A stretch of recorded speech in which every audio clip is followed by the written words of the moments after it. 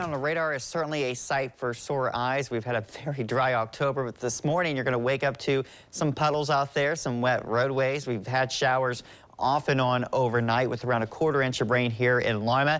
Still have some showers on the radar this morning, especially off to the northeast around Hancock County, up toward Bowling Green. Steady showers there. Showers are starting to decrease now in Lima. We've just had some very light rain off and on over the last hour or so. We can see there's a bit of a lull now developing, so not too bad. For the next few hours, we may get a bit of a gap here with only a few showers, and it looks like one more kind of the tail end of the system will work in around midday before everything moves out as we head into the afternoon. So rainfall totals, we've had around a ½ inch in areas off to the west, parts of especially western Van Wert County up through Paulding, Defiance. These were kind of the winners here with the heavier totals. As you get into the Allen County area, we've had around 2/10 of an inch. Some spots a little more, some spots a little bit less, but around a ½ inch or so. And then off to the east, those totals have been very unimpressive so far. So again, nice to see at least some moisture, but yeah, we could still use quite a bit more, as again, we're running a deficit of over 2 inches here since the late part of September. So keep in mind this morning, as you head off to work, there are a lot of leaves on the roadways. We've got the wet roadways,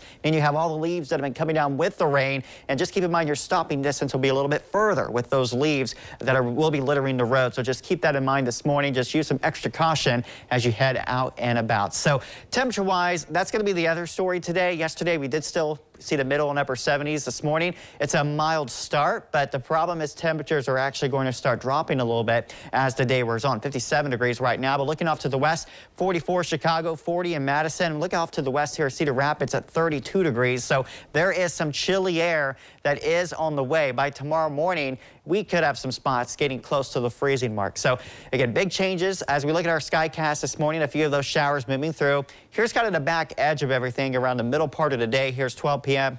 and still a few showers on the radar. But once we get to about 2 o'clock or so, all of this should be out of here. Drier and cooler air will be invading the area this afternoon.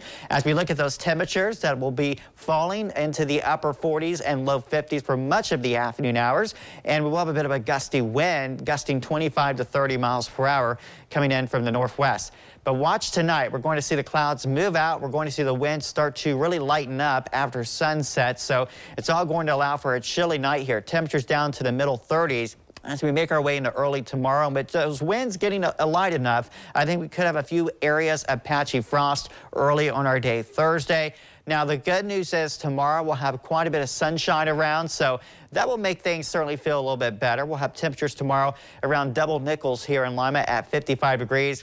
And overall, that's very seasonable for this time of the year. Normal high would be in the upper 50s for this point in October. And then tomorrow night for the city of Lima, we've got trick-or-treating, and the weather looks good. Can't complain with this forecast. Light winds, dry skies. Numbers will be down around 50 degrees. As we look at your 7-day forecast, looking ahead toward the weekend, temperatures will moderate a little bit here. We're up to 61 on Friday.